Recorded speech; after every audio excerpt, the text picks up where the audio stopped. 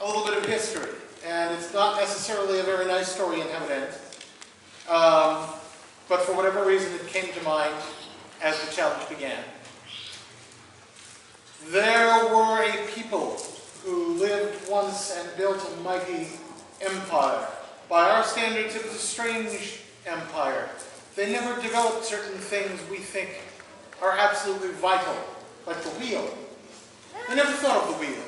But they thought of pyramids, all by themselves. And they had a god they worshipped, a feathered serpent named Quetzalcoatl.